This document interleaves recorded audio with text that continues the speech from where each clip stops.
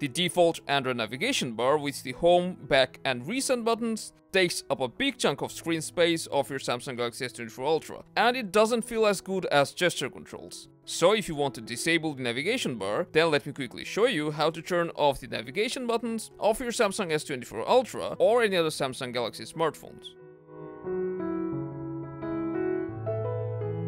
To turn off the navigation bar, first we need to open settings. From there you can go to display and open navigation bar, or you can simply search for it and tap on navigation bar. And after opening it, you simply need to tap on swipe gestures to disable the navigation buttons, as you can see here, and now we'll be able to use the whole screen of our Samsung S24 Ultra.